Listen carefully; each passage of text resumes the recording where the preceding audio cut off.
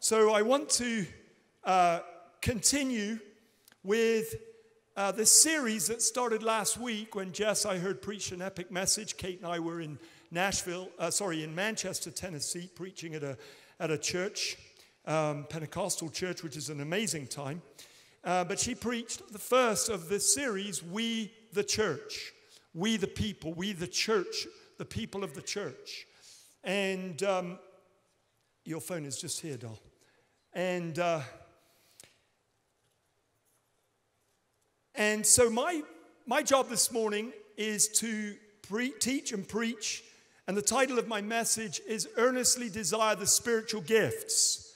Earnestly desire the spiritual gifts. And I'll be drawing from 1 Corinthians 12, 13 and 14, although we're not going to read them all because we don't have time. But I would really encourage you to spend time in the scriptures reading those as I have in the preparation of this message. There's just so much richness in there.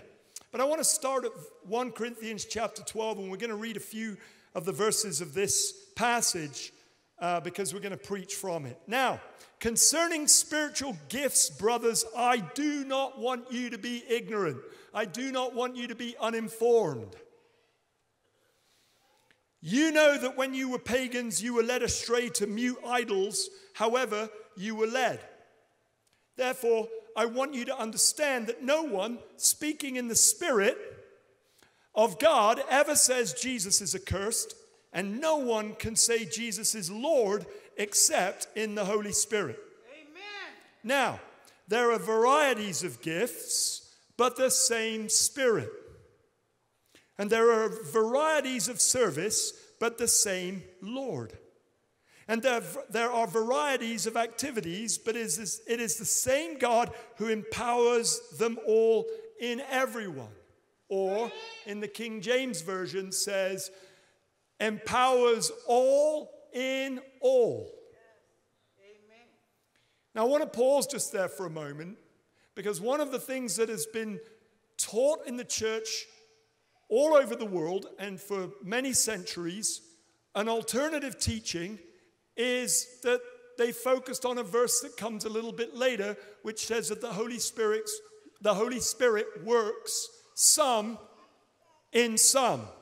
But he starts by saying all in all. So all in all means all in all. Okay, so just so that you know, if you are born again and born of the Spirit, it is impossible for you to not say Jesus is Lord. And if you can say Jesus is Lord, then that means he's the Lord of your life. That means he recognizes your submission, and therefore he trusts you because he sees that you're under his authority. He trusts you to carry and be his authority in the earth. And that means that the Holy Spirit, who's the Spirit of Jesus, has already given you the capacity of all of the gifts to operate in each of you. Just imagine what the church of Jesus Christ would look like all across the world if every single believer, at least 1 billion and even maybe up to 2 billion of us, actually understood that God the Holy Spirit has given all the gifts to all of us. He works all in all. You have the capacity to all the gifts. However, because you're under his lordship, he reserves the right to lead you by the Spirit into the operation of each of those gifts according to his will and according to the context in which you're in. But he's not going to bring you into a context that you're not gifted to address. He's not going to lead you into a context which it requires you to work a miracle, only it's him, not you. And then you discover in that context, oh, actually it's my buddy who should be here because I don't have that gift. That's not his way. He knows that for us to operate in the fullness of his will and in accordance to walking by the Spirit, he had to give us the capacity for all in all. Now that that's established, we can move on. To each is given the manifestation of the Spirit for the common good, for the good of everybody. That's what it means by the common good, the good of all of us. So all in all for all y'all.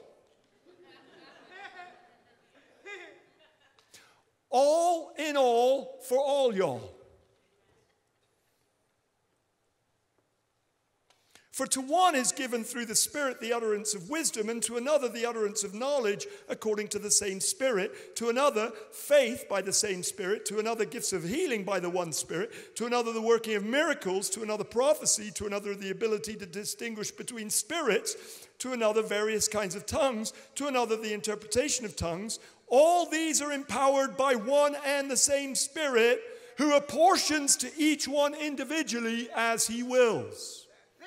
In other words, all have been given, all in all for all y'all, but you don't start to see the manifestation until you get into the mission.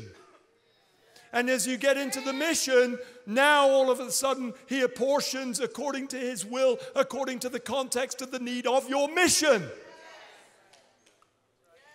There's no point in being upset that you don't have the gift of tongues if you're not on a mission that requires tongues. You've already been given the gift of tongues in the Spirit, but you won't be released until you're in the mission of tongues. What is the mission of tongues? The edification of yourself.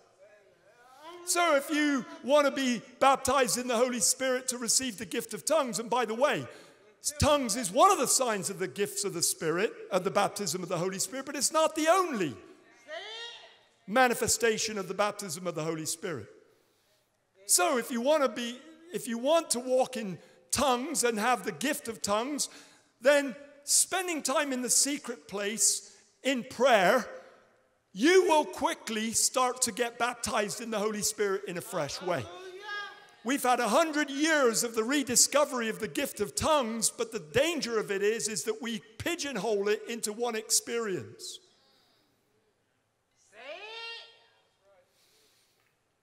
I remember, for example, I was baptized in the Holy Spirit many years ago when I was 21 years old, but many years later, I was in a nation called Kyrgyzstan, and I was getting ready to minister, and the Holy Spirit whacked me, crashed into me so hard, he knocked me off my feet.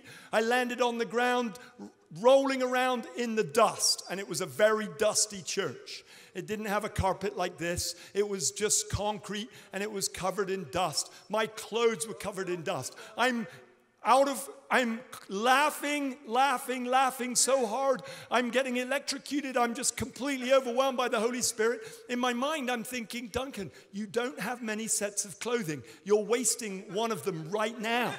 What are you doing? Get up out of this dust. But I'm rolling around, I'm covered in dust. And as I begin to roll around covered in dust, spontaneously I start to yell out, Bajenge buzungu baranga babalolua. Like this. Over and over and over. What was a new tongue? I'd never spoken any of those. I came back. Before I go on, I noticed from that moment that in every meeting that I was in, if I said Bajenge buzungu baranga babalolua, explosion of the Holy Spirit would happen in the room. When I got back to Toronto, I had my newfound tongue. And I'm saying that quite often. And Kate and I end up going to Detroit not long after, about 6 months after. I had no idea what I was saying. I just knew that heaven broke out. And in this particular meeting, I'm yelling out, Bajenge buzungu baranga babalolu. Well, these 3 black ladies came up to me from Southern Africa. Sorry, I said came up to me. They came up to Kate, came up to Kate and said, Pastor, your husband, where did he learn how to speak our tribal South African languages? And Kate goes, he doesn't. He only knows how to speak Hausa.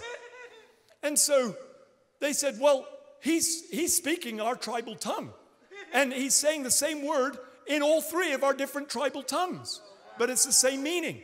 So Kate's like, you better come and meet my husband. So of course, she comes up and interrupts the prayer line up, and rightly so. And she says, honey, you got to meet these three amazing African ladies. She quickly tells me and summarizes me. I'm like, what am I saying? And they said, you're saying white people, white people, white people. Well, I practically fainted.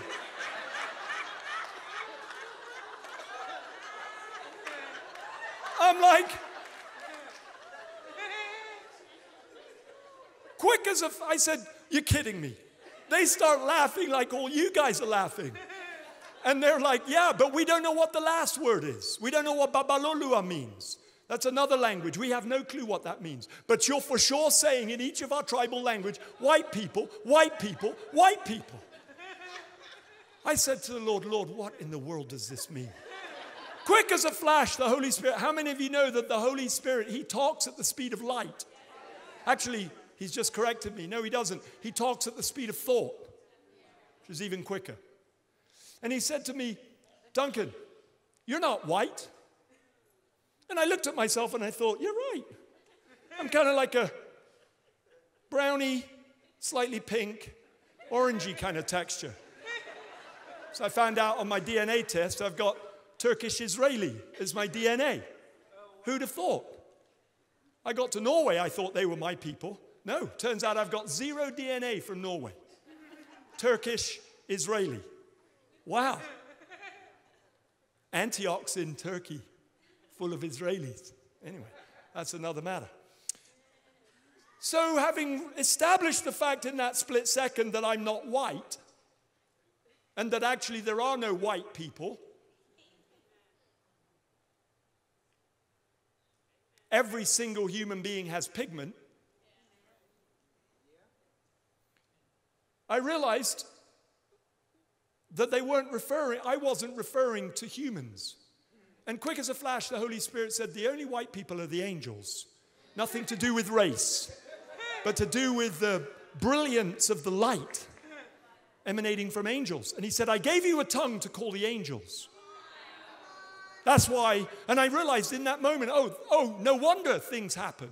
When I say, Bajenge Buzungu Baranga, white people, white people, white people. Not referring to race of this earth, we're calling the angels. And it's just like God, because he's so fun, that he just said, I'm going to give you a tongue for that. I'm not going to have you going around going, white people, white people, white people. That might be a little embarrassing.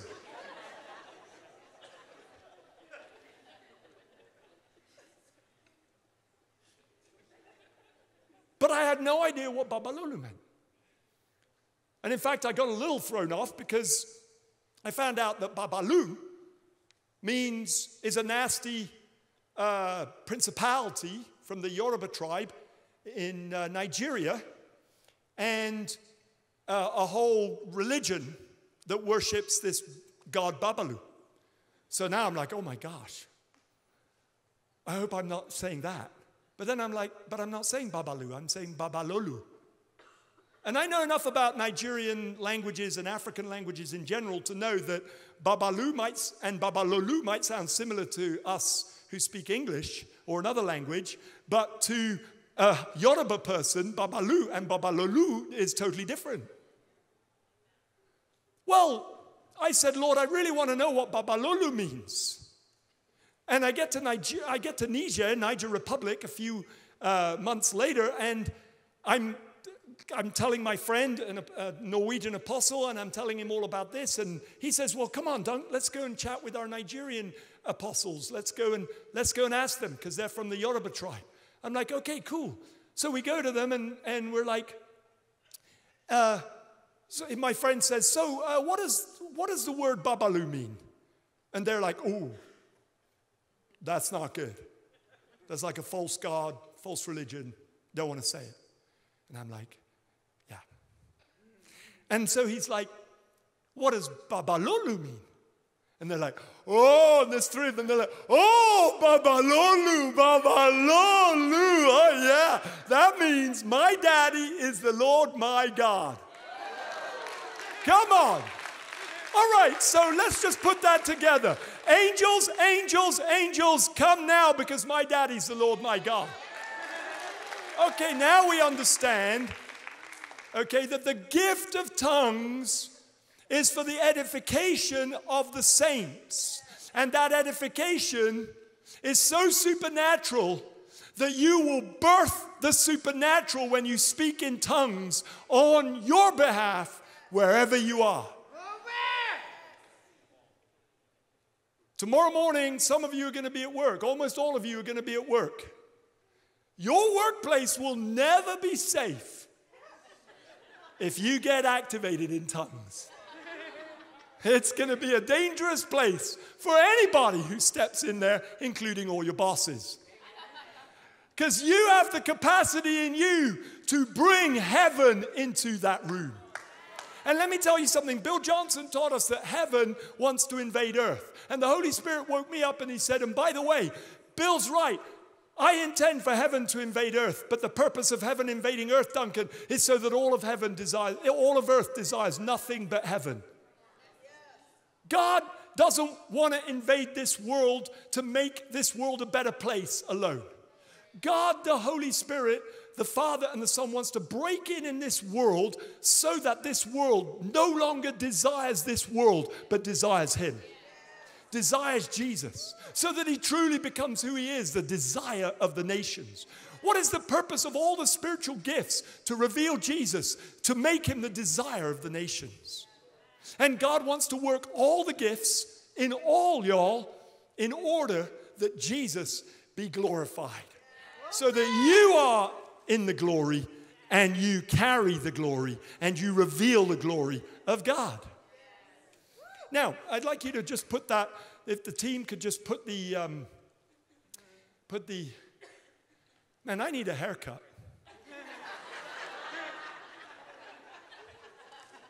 Don't worry, I've got one tomorrow. All right, here we go.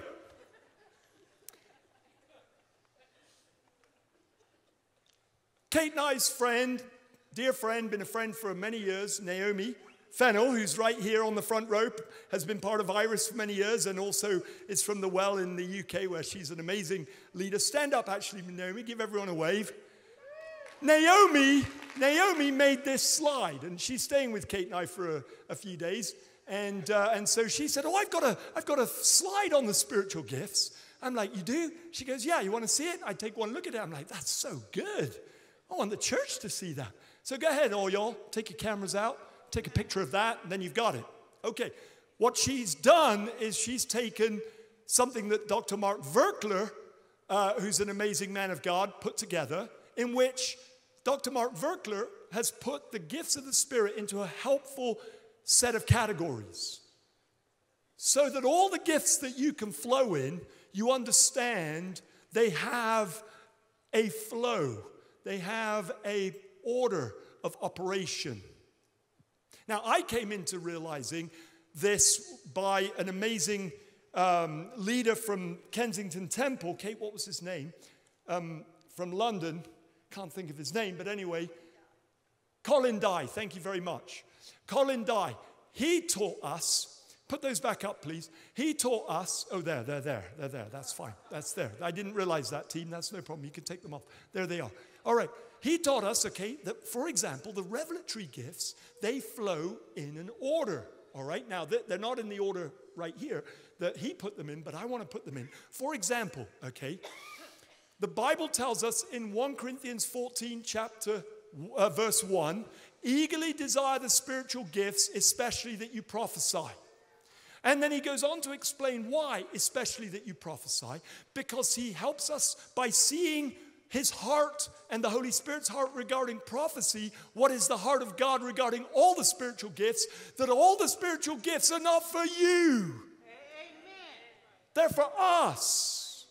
And they're for the world. And that actually as we begin to learn how to flow with them all, we flow with them all not searching to use them for our own significance, but to use them for the significance of Jesus. There's nothing that will lead you into a greater pitfall and a greater blockage of the flow of the Holy Spirit and the spiritual gifts being used through you and in you than when you start to attach yourself to those gifts. Wow, I'm a prophet. I actually speak in multiple tongues. And by the way, my gift of interpretation, blow you all away. Yep. Oh, and did I let you know how many miracles I've done recently? Man, I've done so many miracles. It's just amazing. Stage 4 cancers have been healed. Food's multiplied. I mean, it's just amazing. Blind eyes have opened. And I mean, on and on and on. And it's just so amazing how God uses me. And I just give myself, Jesus, all the glory. There's nothing that pollutes the spirit more than that kind of wrongful attachment of ourselves and our search for significance to what belongs only to Jesus. I like what we were chatting to one of our friends yesterday, and he said when he joined this church, he met Murray, and he called him Pastor Murray, and Murray said, "Oh no, please don't call me Pastor Murray. I mean, I don't know what you do, but if you're an electrician, you wouldn't really want to be Electrician William, would you?" So that's why we don't want you to call us Pastor Duncan, Pastor Kate. I mean, obviously, if you want to do it out of just the goodness of your heart and in the right context in the moment, you're kind of honoring us, maybe public, whatever. We're not going to say, "Hey, stop that." But Jess and Aaron don't want you to call them Pastor Jess, Pastor Aaron. As tempting as it might be for them to desire that, we never want our titles to be anything more than Son of God, Daughter of God. Okay? So the spiritual gifts, when we eagerly desire the spiritual gifts, the reason we're to eagerly desire them is because he's just said all of that right after 1 Corinthians 13, 1-3, where he said love is the key. It's all about love. You can have faith to move mountains. You can have all kinds of tongues. You can do all kinds of amazing miracles. But if you don't have love, you're just a resounding doing. All of heaven's like, oh. But if you have love, you're going to earnestly desire those spiritual gifts. Why? So that the manifestation of those gifts is for the common good. It's that everybody around you is blessed. Now, what is the best context for the gifts of the Spirit to be operating in? Your connect groups. If you're not in a connect group, you're probably not going to be experiencing the maximum level of other people's prophetic gifts and spiritual gifts, other spiritual gifts being given to you. You're also going to be starved of your opportunity to give your spiritual gifts away to others. We don't want you to be in a connect group for our sakes as your leaders. We want you to be in a connect group for your sakes. We want you to serve in a ministry in this church for your sakes and for the sake of the body of Christ, for the enrichment of all of us. I love it that every week parents and people serve in the kids ministry. I love it that people, young adults, leaders serve in the youth ministry. I love it that people serve in the prayer ministry. The prayer ministry team's been relaunched since the pandemic. It's just fantastic. What an opportunity for you to flow in the gifts of the Spirit. Now, you can't just walk up and join that prayer ministry team because we want the prayer ministry team to be filled with a group of people that have showed themselves to be excellent in spirit. And so there's going to be a little training and so on and so forth. But don't get all bent out of shape that, oh man, they don't recognize my gift. Understand it just is to make this place a safe place. The nice thing is that means that everybody who's ministering to you is a person that knows how to flow in the Holy Spirit for your sakes and the Lord's sakes. And I could go on in various different areas of ministry. It's all for the body of Christ.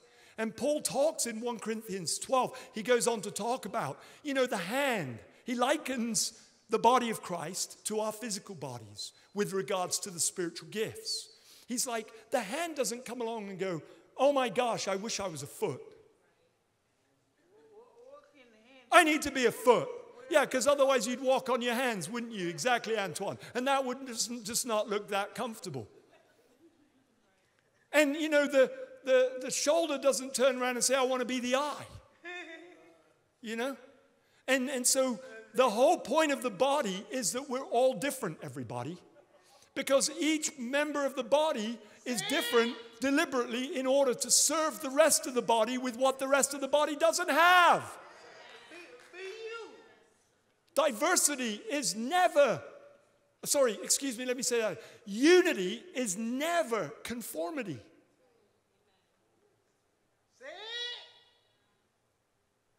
But you'd be surprised how we get that muddled up. True unity is really diversity. Why? Because it's in the areas that we're different that our greatest opportunity to give a gift of love to somebody else is right there. In the difference. In the difference. We want to, I look around right now, and Catch the Fire has changed so much in 14 years. I look around, I see all the nations represented in here. Thank God! People say that in America, segregation is alive and well, and the place you can see it the best is in church on Sunday mornings. Well, let me tell you, by the grace of God, not in Catch the Fire. Not in Catch the Fire. You know why? Because we all have one Father. And you know why? Because we celebrate that we're all different. And you know why? Because we recognize that our differences is a love gift to each other. Shakaraba. Please, apart from Christ in me, please do not try to be me. I actually haven't seen any of you trying to be me anyway. But do you get what I'm saying? Be yourself in Christ Jesus. Now, you can imitate me, but only as I imitate Christ, Paul says. Okay, now, I want to just finish by saying this, okay? That there are two areas that the church of Jesus Christ through history and up till today stumble in, which is the greatest limiting factor, I believe, in the church fulfilling its destiny. And the destiny of the church is to be a supernatural people of God on the earth, demonstrating that God is alive, that Jesus has risen from the dead, because he's doing in and through us things that only God can do. The problem is, if you take the supernatural away from the church, the only thing that the church has left to show the world that Jesus Christ is Lord is arguments. And arguments will never win the world. Or let me say it like this, you are highly unlikely to win a person who's a follower of Islam and the teachings of Muhammad. You will be highly unlikely to lead them to Jesus if you try to do it by arguing. Or by comparing their book with your book, our book. If you try to do that, you'll probably lose the battle. Why? Because they probably know their book better than you. But let me tell you, if you surrender your right to argue, and instead, you know you've got the word on the inside of you, you're not going to try to defend it, you're not going to try to manifest it per se in that moment in an argumentative way, you're simply going to serve their felt need in the power of the Holy Spirit. If you do that, let me tell you something. If you're with somebody who's a follower of another religion, and you say, or an atheist, or anybody else for that matter who's not a follower of Jesus, if you were to say to them, if you were to say to the Holy Spirit, what is it, Holy Spirit, that you know is going on in their life that's a felt need? And the Holy Spirit says to you, their 5-year-old son is sick and on the point of death. And you turn around, okay, that's the word of knowledge. When God shows you something that you cannot know yourself by your natural mind, that is the word of knowledge. It is not prophecy. It is the word of knowledge, a different gift of the Spirit. What's the next thing you do? You immediately ask the one who gave you the word of knowledge to give you a word of wisdom. Okay, Lord, now that you've told me that the 5-year-old is not well and they're about to die, would you show me how and what to do? Right now! That would be good. And the Lord will give you a word of wisdom. And whatever that word of wisdom is, you act upon it. Number 3, you ask, God, would you operate the gift not only of knowledge, word of knowledge, but also word of wisdom, but also discerning of spirits? Would you help me to know what spirits are operating right into this situation? And right in that moment, the Holy Spirit says to you, boom, just like that. That 5-year-old has a fear of death. That 5-year-old has been plagued by multiple nightmares their whole life. And before you minister to them for their sickness, you need to deal with that first. Okay, Lord, give me the words to say. That's the prophecy now. Now you move into prophecy. But the way you move into prophecy is not to take the moment for yourself. And how amazingly supernatural you are by saying, thus says the Lord, your 5-year-old is really sick and it's to do with nightmares and all of this and you need to leave that religion because there's all of that that's going on. No. You don't take the temptation, you don't fall to the temptation of using the moment of supernatural to gain significance. And the best way to avoid that is to ask a question. Can I ask you something? Do you have any children? Yes, I do. As a matter of fact, I have 4. Oh, awesome. Do you have any that are, what ages are they?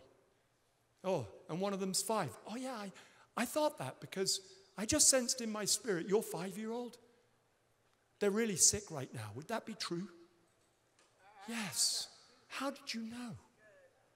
Well, because God showed me. Because God loves you and God loves your 5-year-old. And I've got some great news for you. There is power in the name of Jesus. Whose name is in your Quran? Isa. And would you allow me to minister right now with you for God to heal your sick child and raise them up? Have they had an issue with nightmares? Oh my gosh, they've had nightmares their whole life. Have they been afraid of dying? Yes. Okay, let's start there. Heavenly Daddy, in the name of Isa, Yeshua HaMashiach, we break the power of that spirit of death that is holding your beloved son and daughter's child in this sickness. And we command healing virtue to flow to them right now in the name of Jesus. Amen. 30 seconds. Bing! They get a text. The child is up. They jumped out of bed. They're running downstairs to the refrigerator right now, taking a glass of milk. Okay, I made all of that up, but you understand what I'm saying. There's a flow to the spiritual gifts, and that flow is not for you to be significant. It's a flow for the power of God to be revealed so that the love of God can touch the world around you. Amen? Amen. Now, 2 things have really held the church up.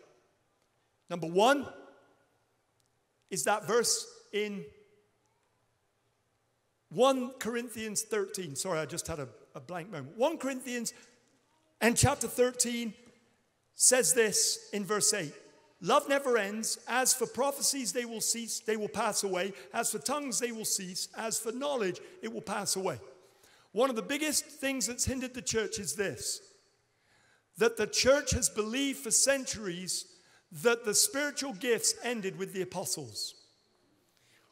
Let me tell you, I humbly say to you today, catch the fire, that is wrong doctrine and wrong theology. And here's how I know why. Because none of those spiritual gifts was the gift of the apostles.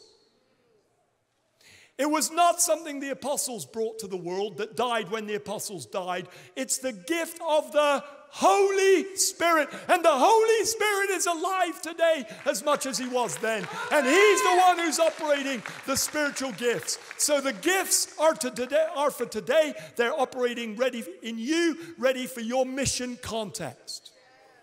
And how do we know that? Because the hypocrisy is this. They say, those people who believe that say this. They say, see, it says in Scripture that prophecy will cease, that tongues will cease because love's come. That's the context. Except they conveniently leave out that knowledge will cease. And they're still having their Bible studies. And it's this pursuit of knowledge that betrays that knowledge absolutely has not ceased. And they know it. So if knowledge hasn't ceased, neither is tongues, neither is prophecy. That's good Bible exegesis. If you're going to believe that tongues have ceased, if you're going to believe that prophecy ceased, then you need to stop gaining knowledge.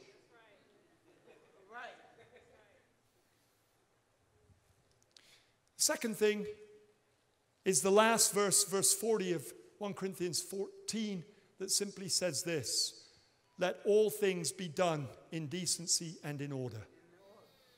If the gifts of the Spirit had died with the apostles, why is the church around the world still trying to do everything in decency and in order, considering that the things that that's written of, the decency and in order, had passed away with the apostles? Thank you. If they've passed away with the apostles, there's no need for decency and order concerning the spiritual gifts. Think about it. Why is verse 40 there? Everything, including the spiritual gifts, must be in decency and order. Why does Paul say that? Because the spiritual gifts will never end until Jesus comes back. And he hasn't come back yet. So, let's all stand.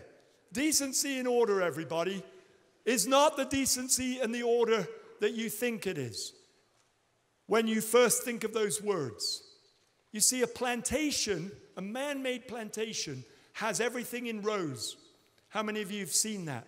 Avocados all grown in rows, palm oils all grown in rows, teak and mahogany all grown in rows, pine trees, Christmas trees all in rows. Everything looks the same, correct? That's man-made order. God-made order is a rainforest, a jungle. Man-made order, there's very low biodiversity. But in the things that God makes, which is not plantations per se, that he co-labors with us, but things that just he's made that we've had nothing to do. Rainforests, jungles.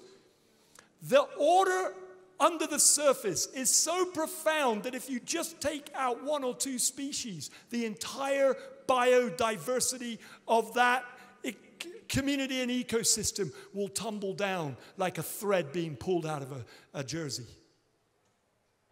So when you see the Holy Spirit at work and it looks like chaos, just like a jungle and a rainforest look like chaos, just remember the Holy Spirit knows everything is in decency and order. He knows what he's doing in each of us. He knows what he's doing. But if we turn around and make it about us, that we know what we're doing, we'll make everything in nice rows everywhere. And there'll be no evidence of the Spirit anywhere. And we'll all look the same instead of looking like the Father, the Son, and the Holy Spirit. We're all different from one another, yet one. Amen? Amen. God bless you. Get in and go for it. You are full of the Holy Spirit. Give your gifts away.